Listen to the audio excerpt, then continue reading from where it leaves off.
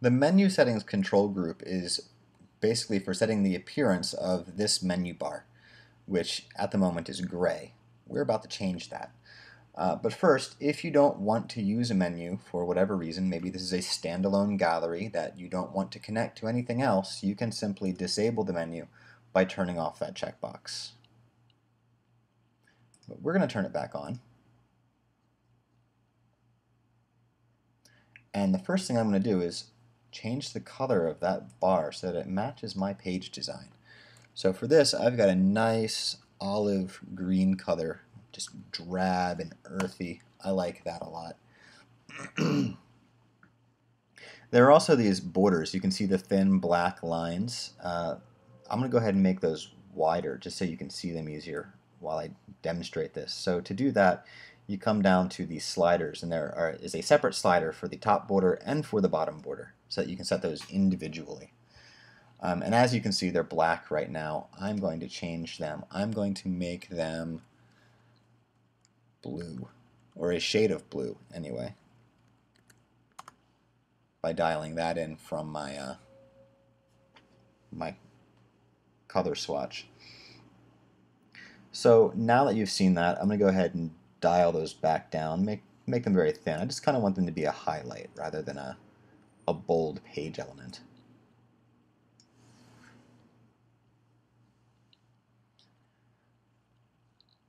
So we also have color pickers for the dividers. The dividers are these lines between each menu item, which if you don't want to use a vertical line, you can change. Maybe you want to use a slash or a hyphen. You do that here using this menu divider input. You can make that any character you want, or a word. I don't know why you would want a word in your menu that isn't a menu item, but you know, that's your prerogative. If you want nothing at all there, you simply delete that and leave it blank, and they all go away, which suits me just fine for this design. But if you did want to have dividers, you could then go ahead and change the color using this color picker. Menu links, this is going to be the color of the actual words that are here, so I'm going to make my links that same eggshell color that I used up above for the master color, and I'm going to make the hover color black.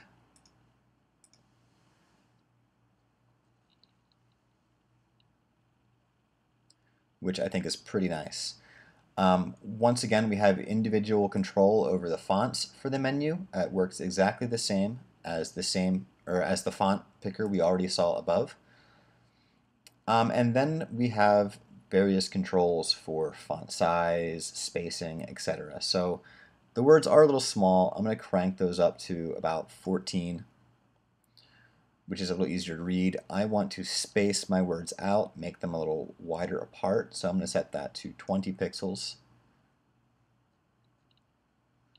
And then we have menu padding top and menu padding bottom, which allows us to increase the thickness of the menu bar, both above and below the menu items. Which once that renders, there we go. And this is going to play into some layouts that I will show you coming up.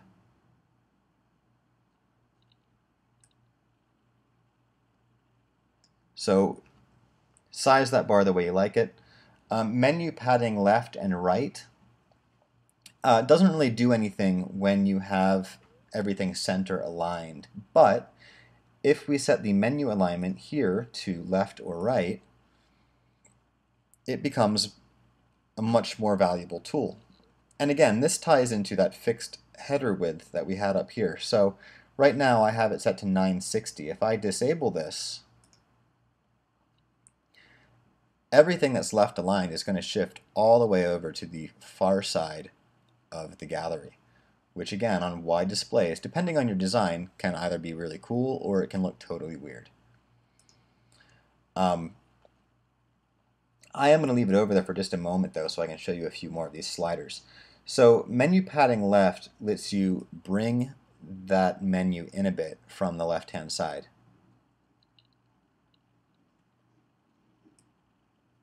Menu padding right does the same thing when you have the menu right aligned on the page. And finally, there's this total menu width, which by default is set to 98%, and that's to leave a little bit of space between the first word in your menu and the edge of the page.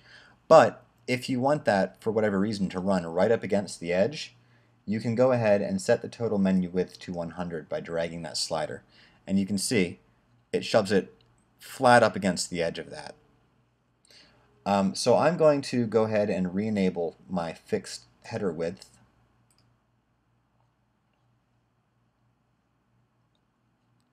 And as you can see, it's now left aligned here. It's still sticking out past the edge of my grid though, which I don't like. And so I am going to set my menu padding left to about 10, because I think that's what should be there.